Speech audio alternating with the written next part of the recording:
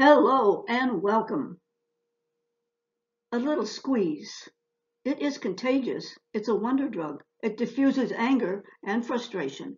It is used for chronic pain and diabetes. It is a very intense way to communicate with someone. It improves your self-worth.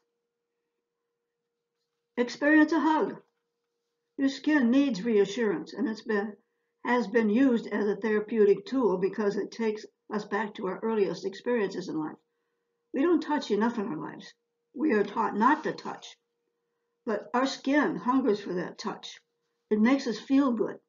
And here is where quality and quantity count. And there was a doctor in Los Angeles who gave a prescription to his patients. And it said, 4 hugs a day without fail. Well, how do you hug?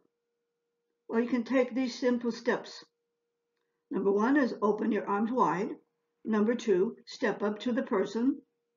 Number 3, wrap your arms around him or her, apply pressure, and let go. Now, some of us may need a little more nudging and coaxing.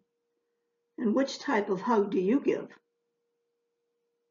Number 1 is A-frame hug, where only the heads touch. Number 2 is the burp hug, chest to chest, and a pat on the back. Number 3 is a twist hug. The upper half of the chest twists away during the embrace. Number 4 is a wallet hug.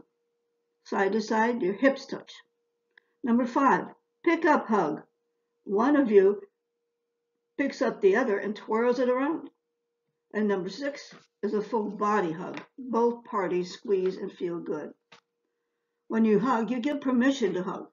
Listen to your body. Trust it. It's wise. Tell the person you need a hug. Ask for one. When we hug, we share a commonness. You can hug anywhere you're comfortable to do it, the least scary. Or you can get more daring and do it in public, like at work, in the store, in parties, airports, anywhere. So remember that advice.